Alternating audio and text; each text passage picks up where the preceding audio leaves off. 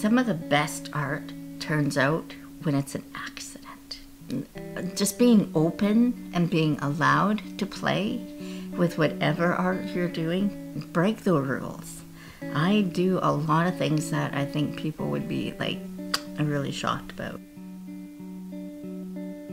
When I am doing my artwork, I am so into my art. I'm not in the room, I am there. That's when I hear messages. And if those messages ring true to me, I think that they'll speak to other people.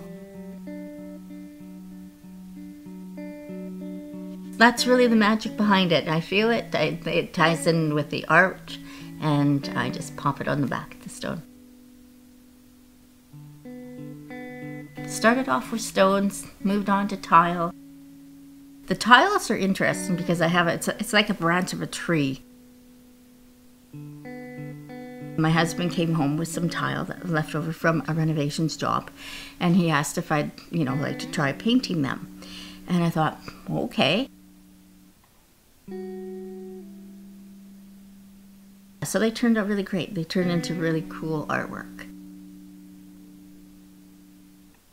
Then I got brave with canvases. I was asked by an art gallery owner if I could paint bigger, and I thought he meant bigger rocks, and they're really heavy. They're horrible to hold. And so I said, no, these are it. And then John, being my awesome husband, he's like, no, Therese, he means canvases. Well, I instantly got thrown back to my high school where I sucked at painting.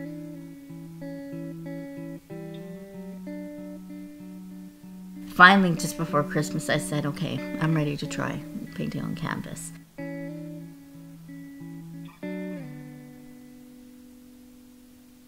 He got me just a plethora of paintbrushes and paint stuff and paint everything.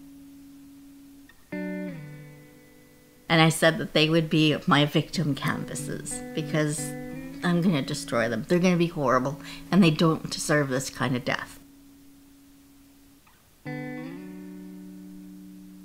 Surprisingly, they did not turn out terrible at all.